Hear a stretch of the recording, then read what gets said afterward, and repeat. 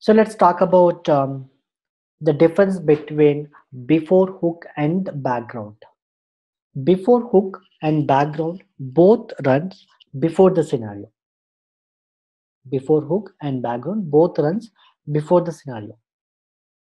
But the difference that you need to notice is before hook gets executed even before the background.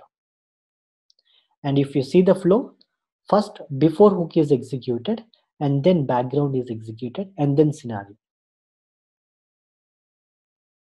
And for next scenario, again before hook, background, scenario.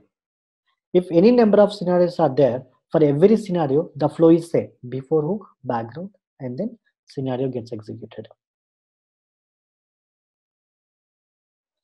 You can use background when you provide customer readable preconditions to your scenarios. You can use before hook when you have to do something technical setup before your scenario. So basically, I can recommend that you use a before hook where you can keep the precondition code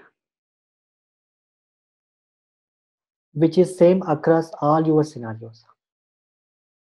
For example, in the before hook, you can keep initializing the driver and launching the website.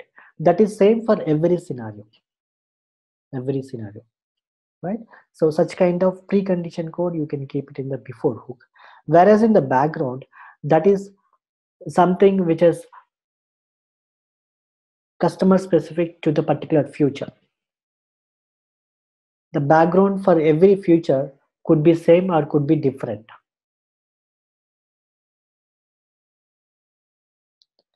And if you see the flow, before hook is get executed first and then background and then scenario. That's a difference.